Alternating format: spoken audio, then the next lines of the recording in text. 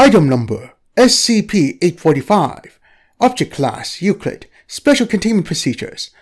Specimens of SCP-845 are to be contained in a hermetically sealed chamber at least 4 by 6 by 3 meters in size, with no more than 7 individual specimens kept in a single chamber at any given time. The bottom of each chamber should be covered to 15 centimeters with clay-rich soil, save for the reservoir of fresh water, as well as a dispersal of sticks and logs. The chamber should be brightly lit during daylight hours and dimly lit at night.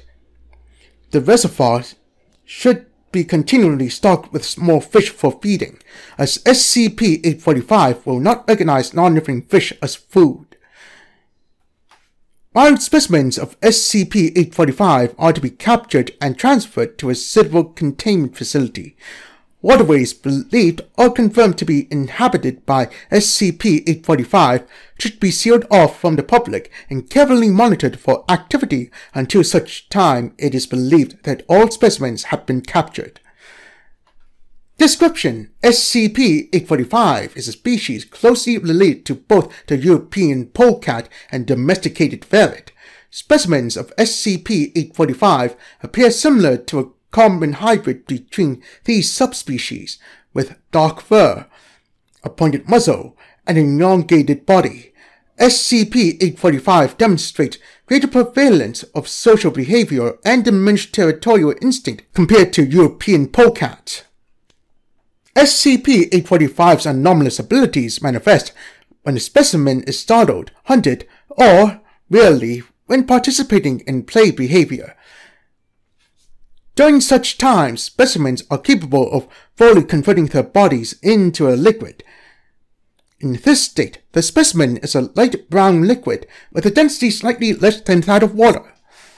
It will most often flow freely, but will change viscosity rapidly if it is in danger of being separated into multiple masses, which has been shown to invariably kill the specimen, and will refer to its solid form if it is in extreme danger of this occurring. Its liquid state shows limited motility on land, but is extremely mobile underwater, capable of forming itself into complex hydrodynamic structures, including fins and water jets for use in hunting fish. Analysis of its liquid state is ongoing, but has revealed the presence of fiber-like structures connecting the nodules of datoric sponge. Specimens of SCP-845 seem to seek out small contained spots for resting, including in their liquid state. Because of this, specimens are known to sometimes enter humans' canteens while on camping trips. If a human or other animal attempts to consume part of a specimen, the specimen will either attempt to retract itself from the subject's mouth, or may force the subject to consume it in its entirety. Both seem to be instinctual reactions attempting to remain in a single piece.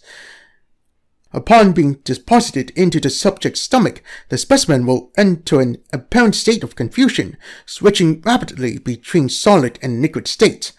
Shortly afterwards, the specimen will re-solidify and initiate burrowing behavior in an attempt to escape. The subject will experience severe internal bleeding and acute peritonitis as the specimen tears through the walls of the stomach, muscle, and tissues of the abdominal cavity. Upon successfully breaching the surface of the subject's skin, the specimen will enter a liquid state and exit through the wound, before re-solidifying and attempting to return to its original habitat.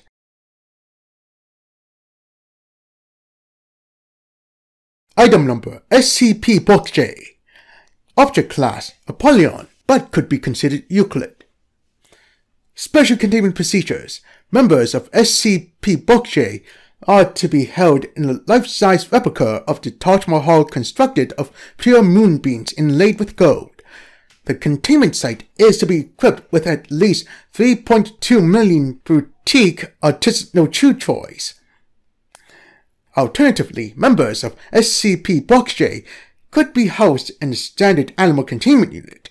It is to have 30 meals a day consisting solely of the souls of their enemies, Enemies of SCP-BOXJ include, but are not limited to, fascists, people with a negative score on the aura evaluation test, members of the species Homo erectus, and cats. A minimum standard of 3 meals a day of animal-grade kibble could also be acceptable.